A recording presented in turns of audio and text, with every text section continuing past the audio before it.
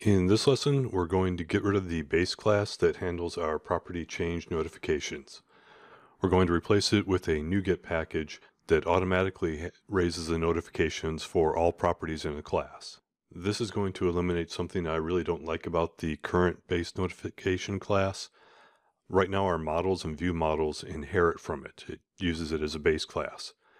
And a base class for inheritance is normally used when you want to get a more specific type of something. For example, we have our living entity base class that has the player and monster classes as children because they're more specific versions of a living entity. But our models and view models really aren't more specific versions of a base notification class. That doesn't really make sense. We're just doing that because we want all the models and view models to have the functionality from there, and that's kind of the best way we have to do it. But it's really not a clean way. And what we're going to do is replace the base notification class with a NuGet package. I know a lot of times we developers don't like to use NuGet packages and other libraries and frameworks. We suffer from the not invented here syndrome. We kind of think, well, I need to do my special version and I need to make sure it's right. But a lot of times that produces code that is buggy or takes a long time to develop. In fact, I worked at one company where a developer spent a month doing a deep cloning library. After spending a month developing it, it still had bugs that we had to fix.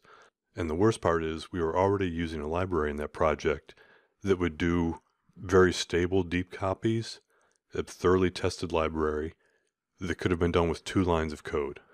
So something to keep in mind is, as a programmer, our job is to deliver some functionality, whether it's a game, a business program, whatever. Our job is not to necessarily write every line of code in the program. We want to use stable frameworks, stable libraries, stable NuGet packages. That lets us develop faster and deliver faster, which makes our users happier faster. The NuGet package I'm going to use is called Fody, F-O-D-Y. It's kind of a framework for code weaving. What it does is when you compile your solution, when you build it, it injects some things in the compiled code for you automatically. In this case, it's going to inject all of that property notification code. So let's open up the solution. And the first step is to go into the solution, manage the NuGet packages, and you're going to want to browse for Fody, F-O-D-Y. This Fody NuGet package you want to install to the engine, the SOSCS RPG models, and SOSCS RPG view models projects. We need to have it in engine right now because we haven't moved everything over yet. Then you'll also need to install the individual Fody feature. In this case, we want the PropertyChanged one. There are other features for things like automatic logging of functions, automatic time recording of how long it takes to a function to run, a lot of other things you can do with Fody. But we want the PropertyChanged.Fody in the engine, SOSCS RPG models, and SOSCS RPG view models projects. Next, we need to go into those 3 projects, and we need to add a FodyWeavers.xml file. This is kind of a configuration file, so Fody knows which of its sub-features is installed. And in this case, it's the PropertyChanged one. So you just want this XML file in the engines project, in the SOSCS RPG.models project, and in the SOSCS RPG.viewModels project. The next step is to go into the engine project and delete base notification class.cs. And the final step is to go into all of our classes that were inheriting from base notification class and now get them so they use Fody. These are going to be both of our view models and a few of our models. In each of these classes, we're going to have to add using system.componentModel, and we're going to go from the class inheriting from base notification class to the class implementing iNotifyPropertyChanged. When Fody sees this, the class implements iNotifyPropertyChanged, then it's going to weave in or inject its property change notification code at compile time. Then we also need to add a public event for the property changed event handler. And the third thing we'll need to do for the classes is in the setters, where we used to call on property changed function that was in the base notification class, we need to delete all those. And if you notice, we're getting some messages here that we can convert these properties to auto properties now. We're going to do that in the next step. One important thing with refactoring is you don't want to start doing too many things before you commit. We're going to make one small change, test it, commit, make the next small change, test it, commit. Otherwise, I've seen this and I've done this myself where you make a change and then you say, oh, well, I'll make this little change after that. Oh, and while I'm in here, I'll make this little change. And the next thing you know, you've made 8 changes. Your program suddenly stops working and you don't know which of the 8 changes broke it. And you don't have a good way to revert just that one change. So instead, we make a little change, test, commit, and then repeat. So after we've fixed the grouped inventory item, we need to go into living entity and do the same thing.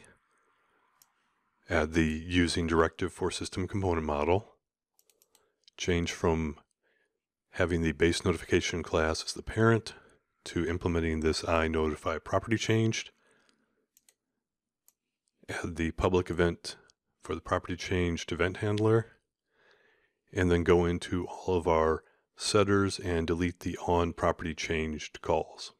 In the player class, all we have to do is delete the on property change calls because the player still inherits from living entity, and living entity, as we see, we fixed that so that Fody will know to do the property changed events, and it's also smart enough to know that for the child classes to do the property changed events.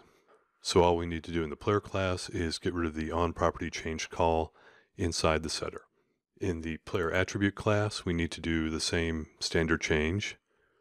Using system component model, iNotify property changed, add the event handler, and delete the calls to on property changed. Same with quest status. And in our view models, for a character creation view model, we do the same thing. And we repeat that for the game session view model. Now that we've done that, let's clean the solution just to be extra safe and rebuild it. And let's run the game and make sure the notifications are actually happening. We'll start a new game. Let's change the race. So we'll notice here the strength was 12 and the modified is 12. If we change it to orc, the modified changed. And this was being done by property change notification, so we know that's working there. And if we go to the game and we move, we see our location is updating.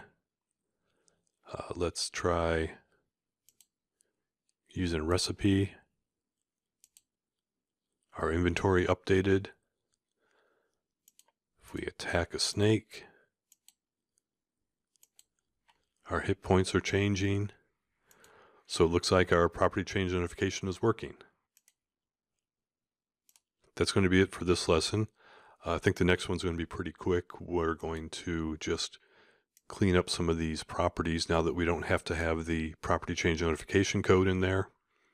And if you have any questions, please leave a comment under the video or on the support page, and I'll get back to you as soon as possible.